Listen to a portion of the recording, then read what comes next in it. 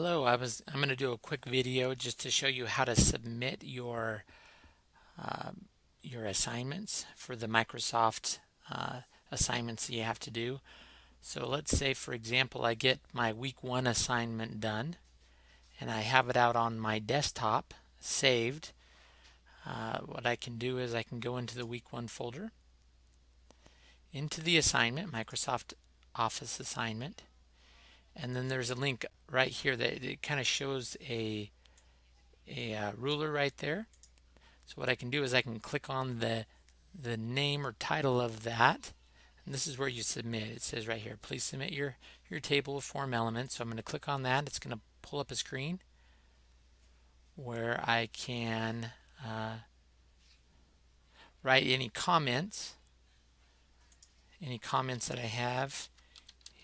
Here you go. If you have any comments that you want to put along with your assignment, you can do that. You can browse the computer, so we can look up, say on my desktop, I'm going to look up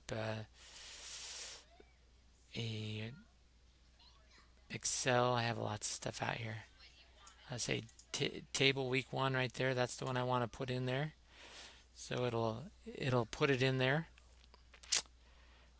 as an attachment, and then you can go ahead and hit submit. And what that will do is that will then submit your document for grading. So I'm going to be able to grade it.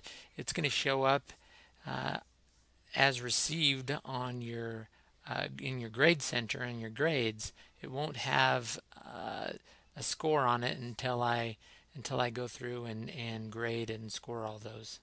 So that's how you do it. If you have any questions beyond this, give me an email or a call. Thanks.